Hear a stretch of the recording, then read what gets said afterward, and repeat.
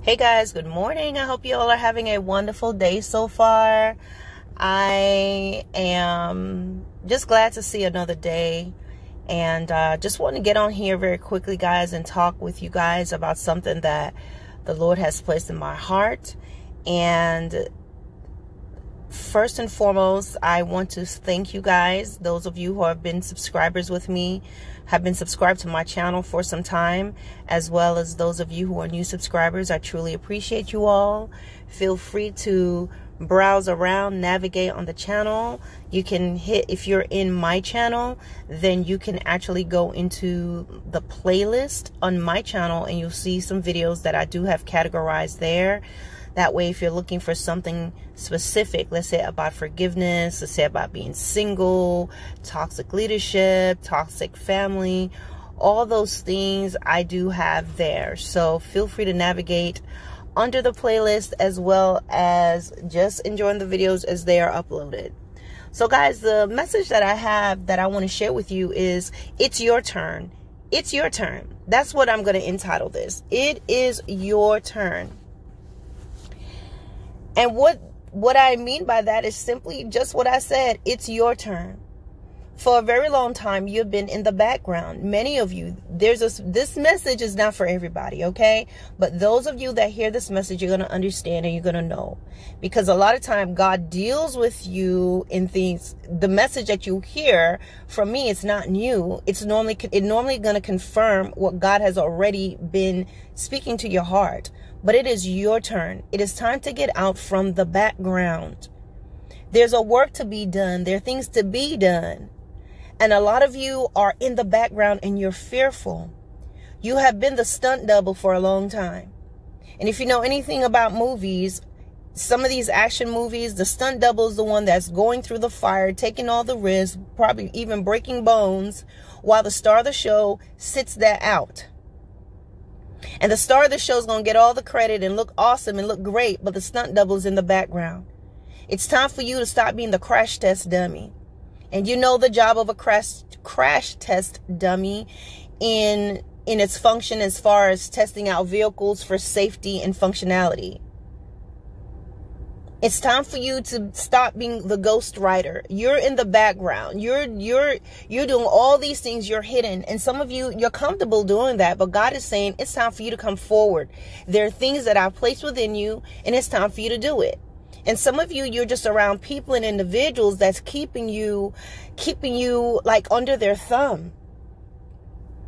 When you want to branch out and you want to do things, they will talk you out of it. They will counter your vision and the things that you want to do, the things that God has placed in your heart.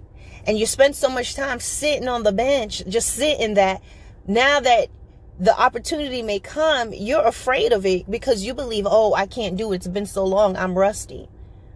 But the word of God tells us that it's not by our might nor by our power, but it's by the Spirit of God. So if you believe God in what he tells you to do and you step out, he's going to do the rest. I'm trying to tell you, any star athlete, the best athlete you can see or you know of right now,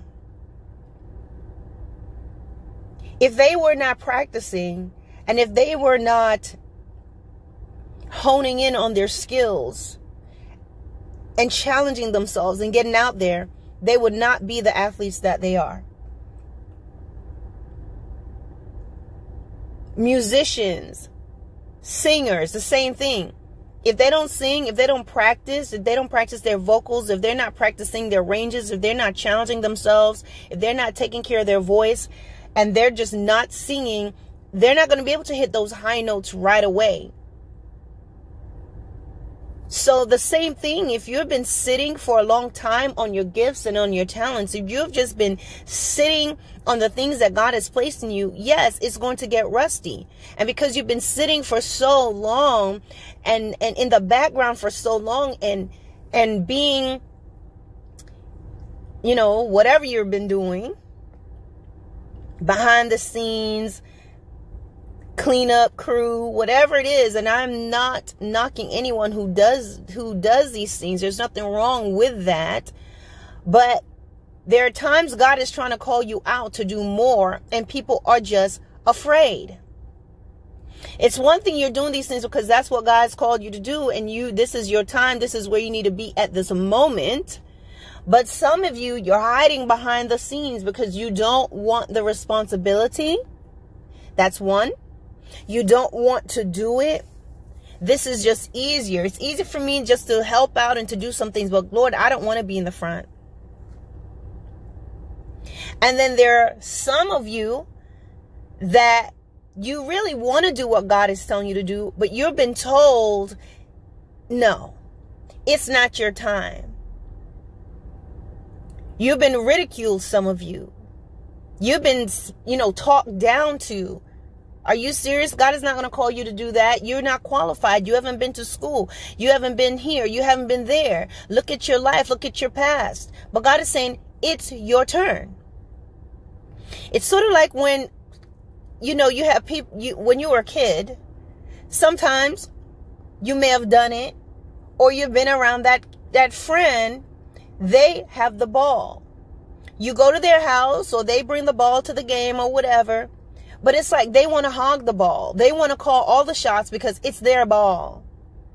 And if everybody's not playing the way they want them to play, they're going to get mad. They're going to take the ball and they're going to go home or whatever it is.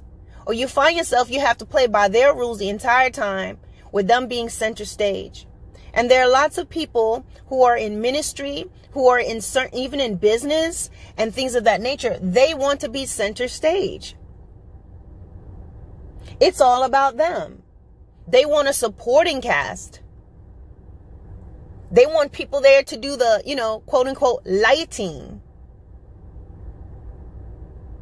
So they can shine more. And it's really not about wanting to shine. It's not wanting to be center stage, guys. But it's your turn.